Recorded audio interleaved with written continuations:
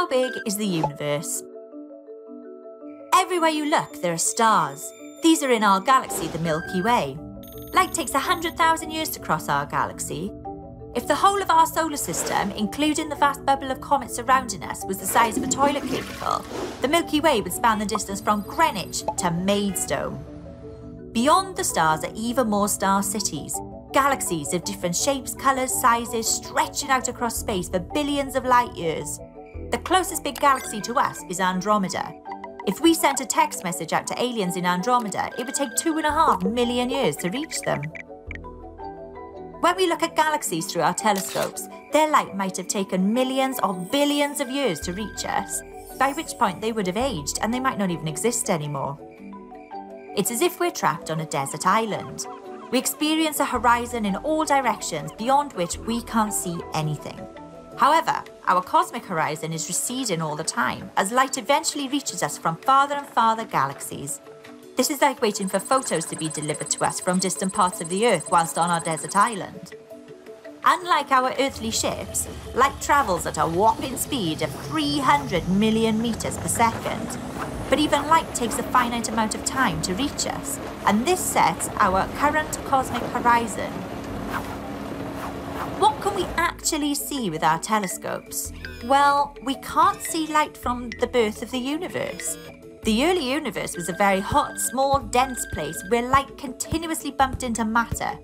About 380,000 years after the Big Bang, the universe was large enough and cool enough for atoms to form and for light to travel freely through space. This includes the ancient radiation from the Big Bang, which we can see in all directions.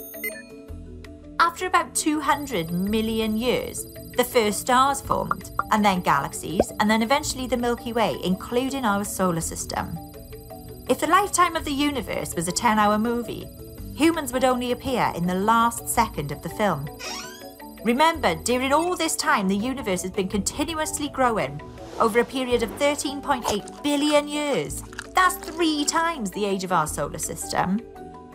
So does this mean that the universe is 13.8 billion light years big? The answer is no. When light first left a faraway galaxy, it was much closer to us, but over time, the universe has expanded like a huge balloon. So the light has taken longer to reach us. Over large enough distances, space can expand faster than the speed of light. This means that signals sent from one galaxy to another would never reach their destination, forever beyond contact. Imagine the universe is a stretchy sheet. If we pull it in all directions, we can find out how much it's stretched by if we know the original size. To explain the current size of the universe, scientists think space rapidly inflated just after the Big Bang.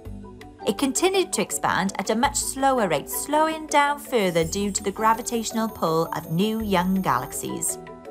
We can calculate the real size of the universe by taking into account all of the matter and the energy present and its current rate of expansion, and another mysterious component.